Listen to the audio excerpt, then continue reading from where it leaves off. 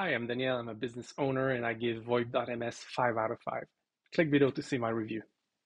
So before I went to VoIP.ms, I was using the regular phone systems and they were quite expensive, especially for the long distance calls. Then I heard about voice over IP things and I kept looking. A lot of them were quite complex.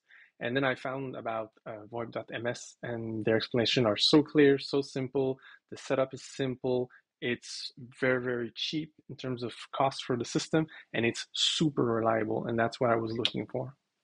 So I chose VoIP.ms because they're super simple to set up and their review were great in terms of stability, and that's what I was really looking for.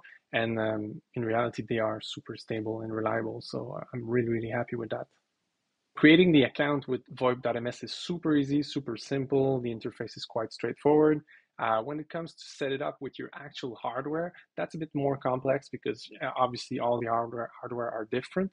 But they have a very, very comprehensive wiki. So you just need to look up what type of hardware you purchased to connect with their voice over IP service. And then you just follow the step by step and set it up.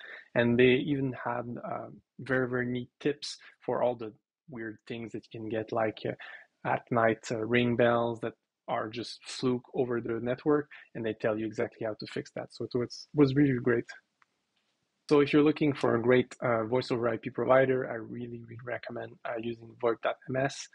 Just make sure you do your research on the hardware side that you want to purchase because they don't sell hardware. So it's really a bring your own hardware company. So look up how many ports you need, what types of services you want to have over IP because they have all the services. They have the phone, they have the fax, they have the SMS over IP.